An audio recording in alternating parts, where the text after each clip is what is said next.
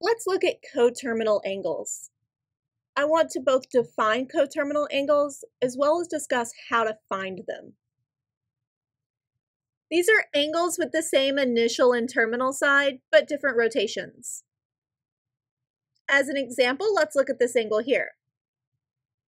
I could do this rotation and get the measure of the angle. But perhaps instead of that, I went an entire full rotation plus a little bit extra. That would be another example of a coterminal angle.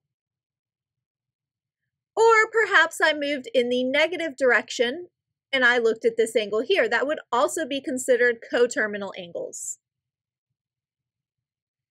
If our angle theta is given to us in terms of degrees, coterminal angles look like that angle, plus some multiple of 360, the full rotation.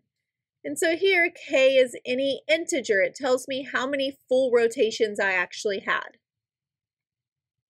In terms of radians, if I have my angle measure theta, my coterminal angles look like theta plus 2 pi k, where once again k is an integer. It tells me the total number of rotations that I have. In general, we like angles to be between 0 and 360 degrees. So most of the time, whenever we have these coterminal angles, we use these ideas to move them to an angle between 360 degrees and 0. As an example, let's look at 520 degrees.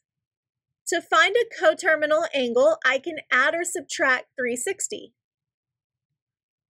since there are 360 degrees in a full rotation.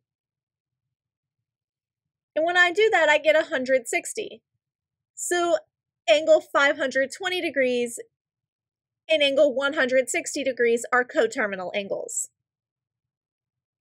If I have an angle like negative 135 degrees, this time I want to add 360 to get it between 0 and 360.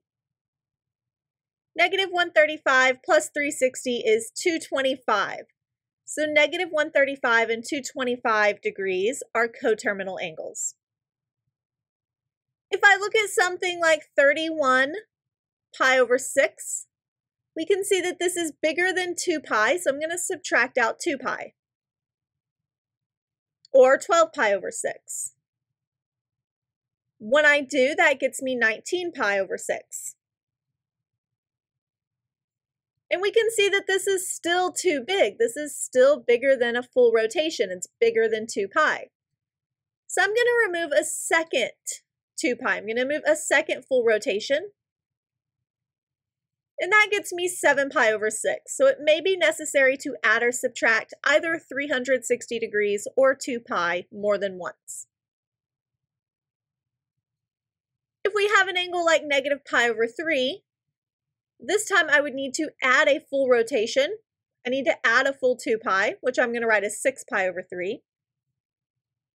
Negative pi plus 6 pi is 5 pi over 3. So in this case, negative pi over 3 and 5 pi over 3 are coterminal angles.